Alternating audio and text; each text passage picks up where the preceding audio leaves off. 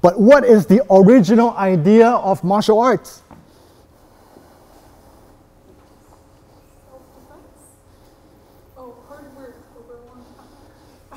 Good try, good try. She pays attention. Jesus, come here. The original idea is two guys or girls don't like each other. They start doing this. You die. I don't like you. Think about it. Thank you. I'm done with you. Thank you. That's the original idea. People just fight. It's a skill or just technique or movement, just want to hurt other person.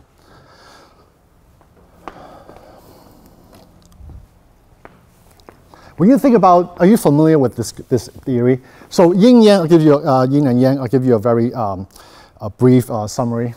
So yin and yang are two opposite forces, okay, and they can be. That's a first stage. But these two opposite forces can be a unit, okay? There are unity of these two opposite forces, and because when you see the yang side, the bright side, okay, you see the dark.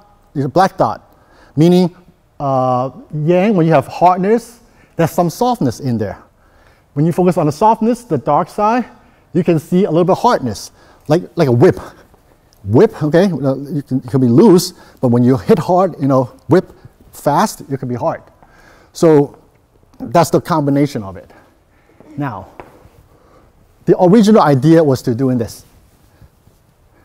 So someone I lost, someone just beat me. I want to develop some skills. So he starts thinking, how can I, but maybe he should come back. Maybe I should think about how to hit him back. He hits me. Oh, okay, I got defeated. Okay, he took away my things, my food and my house. And I said, I want to take it back. Okay?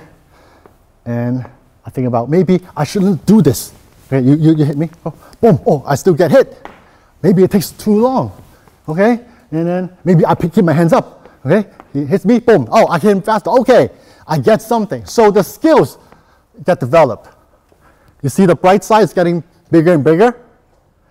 So once a person develops a stronger skill, the body has a stronger skill. According to the yin and yang concept, we should start thinking about the philosophical aspect of it. Do I do this to everyone I see? I come to Princeton, I just hit you. That doesn't make sense. So we need to start developing the philosophical aspect. That's why when we practice martial arts, we develop martial skills.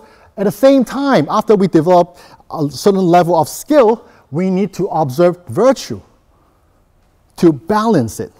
Otherwise, it's not balanced. Thank you. According to academic research.